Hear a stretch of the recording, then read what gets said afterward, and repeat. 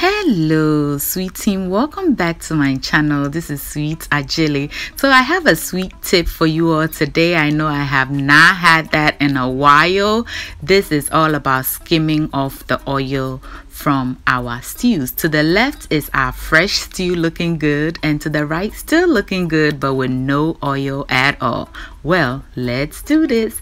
So our stew is ready, and how do you know that? By no foams coming out of these bubbles that you see. It will bubble up but there will be no foamy stuff around it. That means your stew is well fried.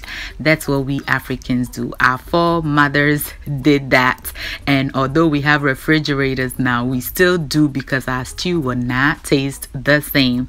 So to begin, after you've turned your fire off, you need a ladle, a small one like this, and a container to store your oil. That is if you intend to reuse it. Now all I do is to push the ladle down and allow the oil to fill it up. You do not want to be scooping, because if you scoop, stew will get into your ladle and it will give you too much wahala or too much trouble. All right, so yeah, just keep pushing it down and filling it up. Now just in case you get stew in your ladle, you want to either pour it back in your stew and try to scoop it out, or decant it carefully just like this and put the stew back in your pot.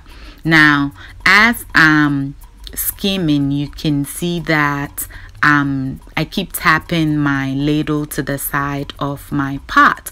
That is because there's stew sticking to the bottom of my ladle, and I don't want that stew going in the oil that I'm skimming to set aside. So I try to get rid of as much from the back of the spoon as the ladle as I can, and I continue to do this. Now for most people, after this first skimming, they are done, but that is where the mistake comes in.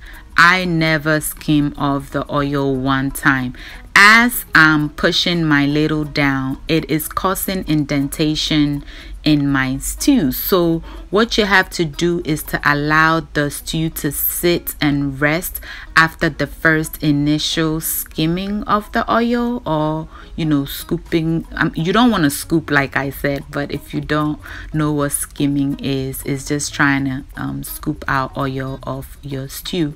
So once the first initial one is done, you want to leave this stew to rest for a good 15 minutes, and all these indentations will fill back up with oil, and as you can see, it did just that. So I'll just come back in and skim it all out again, leave it alone, and I'll repeat the process until there is not enough oil for me to skim.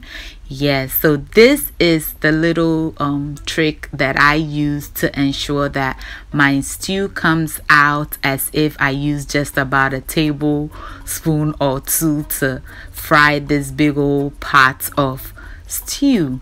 So yeah, don't ever worry about my oil intake, because I do try to skim as much off as I can.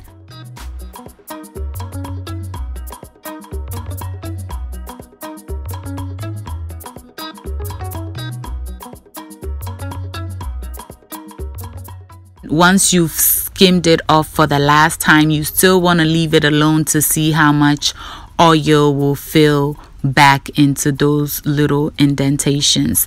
And once it's not enough, then you've done all that you could, and trust me, it works. This method works a whole lot. At times my stews feel like there's no oil in it at all.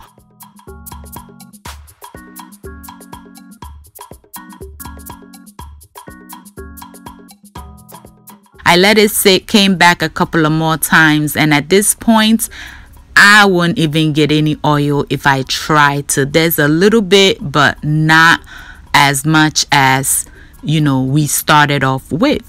and you can see the before and after. It is a huge difference. So yeah, try this process. Let me know how you like it. Let me know if it helped you get more oil than usual off. And as I always say, keep the oil for a lazy day jollof rice, or you can even use it to make your corned beef stews and other delicious stews as you choose. Then serve your stew and enjoy. Thank you all so much for watching. I hope you enjoyed this sweet tip. Until I see you in my next video, stay safe, keep loving each other, and remember that the love of family is life's greatest blessing. And guys, ke unamini ochemi sweet mahabotu. Bye y'all.